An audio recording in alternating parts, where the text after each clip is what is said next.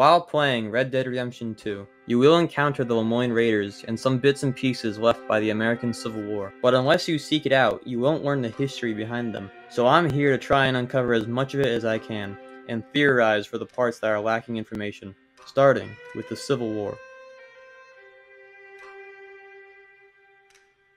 So there isn't much detailed information about the war in Lemoyne, but there is enough that I can kind of make a decent guess as to how it went. I also want to say that some of the information I use in this video are from the timeline on the Red Dead wiki. I have no idea where they get this lore from, but I'm using it. First, I'll start off with the leaders. The Union general in charge of the Lemoyne campaign is General Skullock. We know that he was in charge during 1862 and led the attack on Saint Denis. It is unknown if he stayed in command until the end of the war, but I would guess that he did.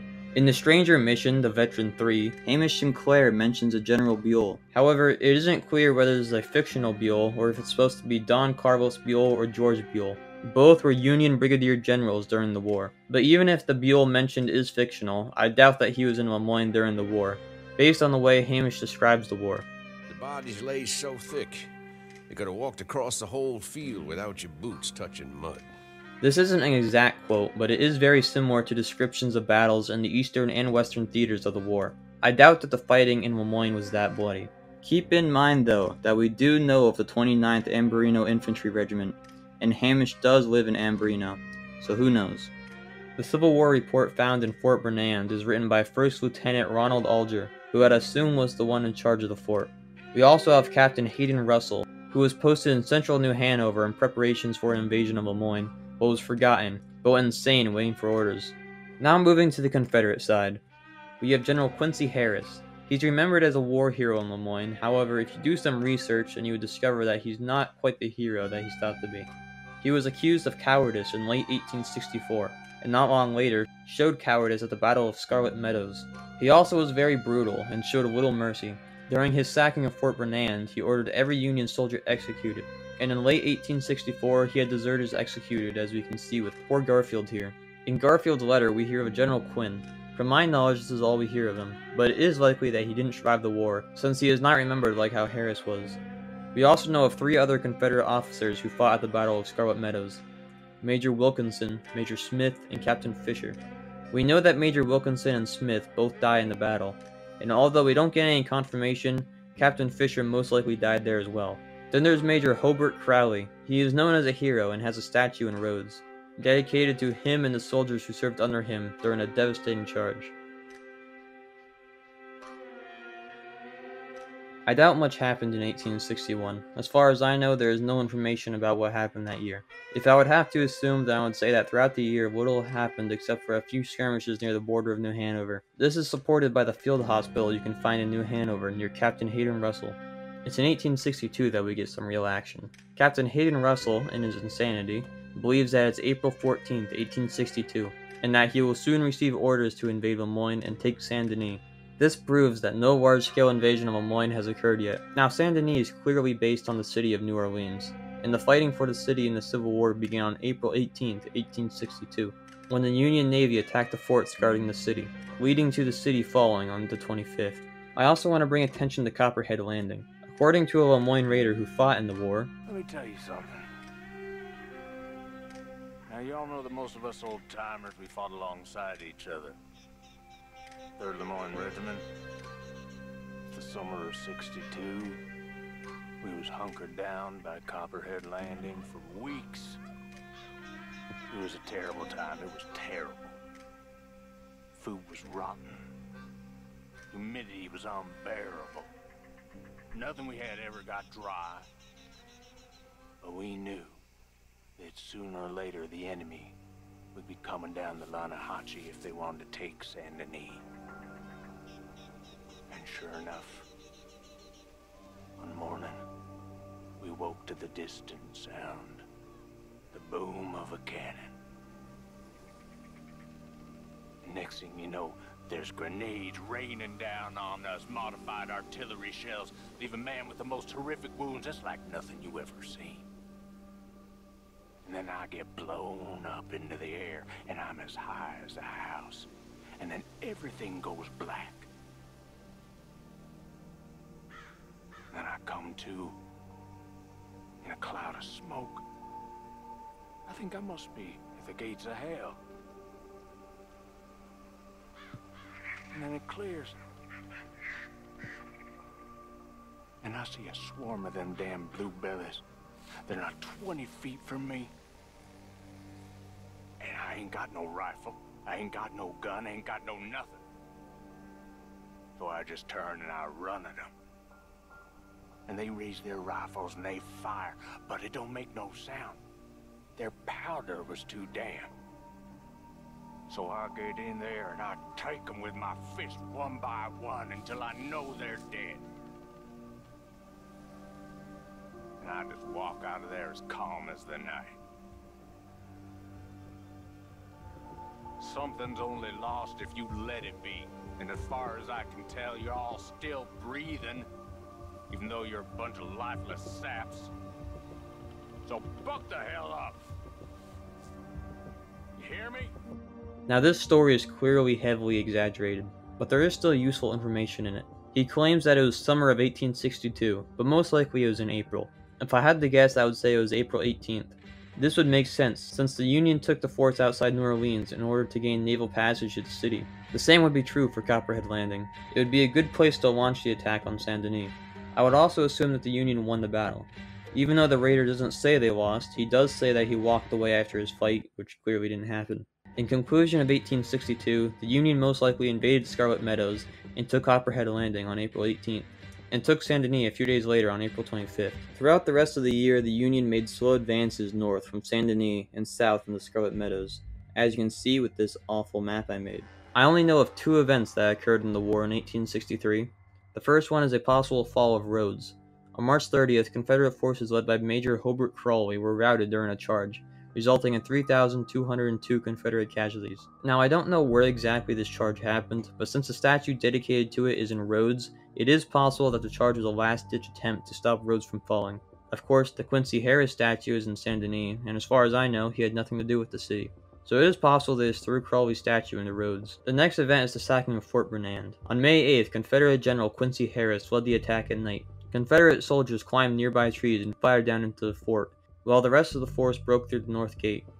Hold up. Can I just point out how hard it would be to climb a tree with a musket and then proceed to fire and load them while in the tree? I mean, good job to them, that is not an easy thing to do. Once the Confederates broke into the fort, the Union garrison surrendered. General Harris ordered every Union soldier to be killed and their bodies burnt. The Confederates probably didn't garrison the fort afterwards, since it was in New Hanover, and by 1863, the Union was probably winning the fight in Lemoyne. Now we reach 1864. The only thing we know of that happened is the Battle of Scarlet Meadows. According to the letter between Garfield and Martha, the battle either happened in August, October, or sometime in between. According to Garfield's letter, General Quincy Harris is leading an army to attack a Union force at Boulder Glade for one last battle. The destroyed church is the first thing you'll see approaching the battlefield, but contrary to what you might think, it was not destroyed during the battle. According to a Lemoyne raider, This old church is pretty before the usurpers got their hands on it. Wasn't the blues. We was storing powder here. Someone dropped a Lucifer and that was that. They weren't the traitors? I guess we wouldn't have had powder there, they hadn't been no war. And that feller wouldn't have dropped his match. he doesn't say when this happened, but it was most likely before 1864. Now this battle we have much more information on what happened. If you come to the battlefield on a stormy night, you can hear the sounds of the battle. Most importantly, General Quincy Harris himself. General Harris! General Harris, the Major requested an answer, sir. General Harris, please, sir.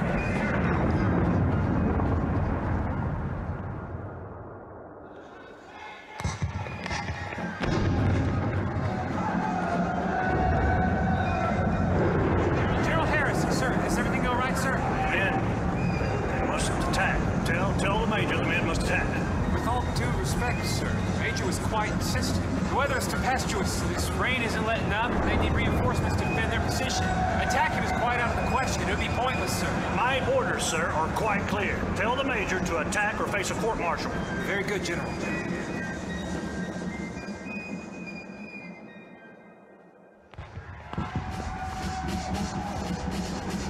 Runner. I need a goddamn runner. Get me a goddamn runner. Take this note to Major Wilkinson. Listen, you're to attack at once. At once, goddammit!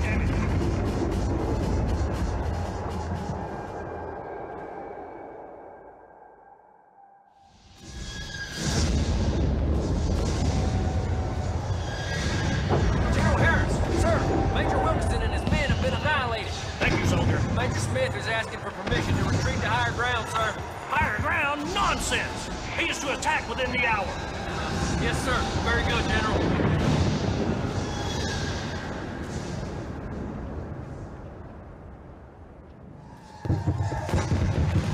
General, Major Smith and his men are dead. All of them? I believe so. It's hard to tell, sir. That Fisher is attempting to secure the farmhouse.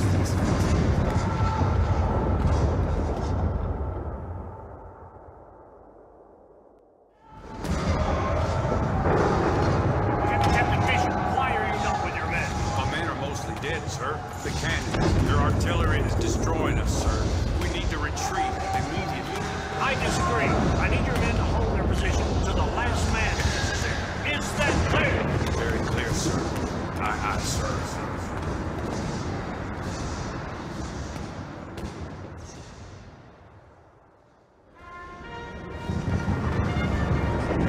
Prepare my horse, soldier. We must escape before the Yankees cut off the road. Is this a general retreat, sir? No. This is... We must move my command post back significantly. No one is to retreat. Is that clear? Yes, sir.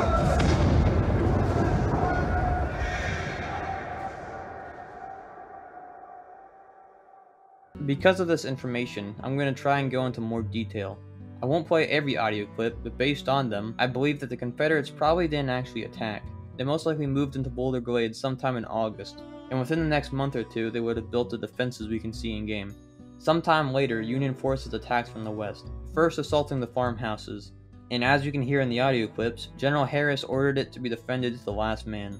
However, eventually these houses would fall, and Union forces would attack the main defenses. I believe that the Union took the main defenses, since General Harris probably set up his camp in the church, and eventually he moved his camp away from the battlefield because he's a coward, and was afraid of being cut off by Union forces.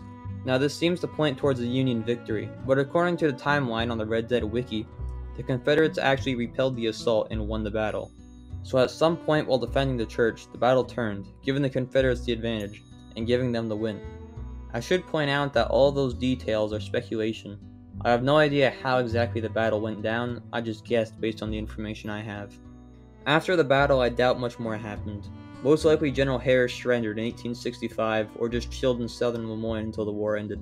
Whichever it was, the outcome is the same. General Quincy Harris is remembered as a hero of the Confederacy. Lemoyne re-enters the Union, and many people in the state have deep hatred for the federal government. A hatred that wouldn't go away anytime soon. According to the Red Dead Wiki, the Lemoyne Raiders were founded in 1874. However, their origins date back further. One of the first times you loot a Lemoyne Raider, you can get a letter. In this letter, someone named William Marcus Anderson is writing to his brother. And what he's talking about in this letter is Bleeding Kansas. In case you don't know what Bleeding Kansas is, it was a series of clashes between anti-slavery groups called Jayhawkers and pro-slavery groups called Bushwhackers in Kansas and Missouri from 1854 to 1861. We know this letter is from Bleeding Kansas because of the name Jayhawkers and Bushwhackers, and the mention of the raid on Lawrence, Kansas in 1856. And no, it was not Quantrill's raid of Lawrence. If it was, then the letter would have mentioned Quantrill's raiders. Most likely the person who wrote this letter is part of a group of bushwhackers who call themselves Lemoyne Raiders. This proves that the name Lemoyne Raiders dates back before the Civil War. As I said earlier, the Lemoyne Raiders were founded in 1874. However, we don't know much more information than that. Most likely a few Confederate veterans of the war gathered somewhere like Shady Belle and founded the Lost Cause militia we have in game. Since there isn't much more known history of the group, I'm just going to talk more about the group itself. The photo for the gang shows 5 members of the group. I believe that these 5 are the leaders. The Saint Denis police chief claims that Lindsay Walford is the leader, and that guy on the left in the photo looks quite a lot like him. Also, the police chief seems to believe that once the leader is dealt with, then the gang will fall apart without leadership. Spoiler up ahead, skip to whatever time I put on screen. In the epilogue of the game, which is set 8 years later, the Lemoyne Raiders are still around. They're just not as strong as they were in 1899, but they didn't fall apart. so either another member took over, or they had multiple leaders who stayed more hidden. I should also point out that this photo has probably been taken somewhat recently, since all these guys are old, so there's a good chance that at least one of the 5, other than Wofford, is still alive by 1899. The actions of the group you can see for yourself. They rob, kill tax collectors. They try and burn down the San Denis library. They kill a state legislator. They basically do as much as they can to try and attack the federal government. But to be honest, all of it's in vain. Killing a few tax collectors won't bring back the Confederacy. Now there isn't much more to say. I covered all the lore that I know of. There probably are some things I missed, but whatever. I'm done here for now. I don't know how to do this outro, so I'll probably just end this mid-sentence.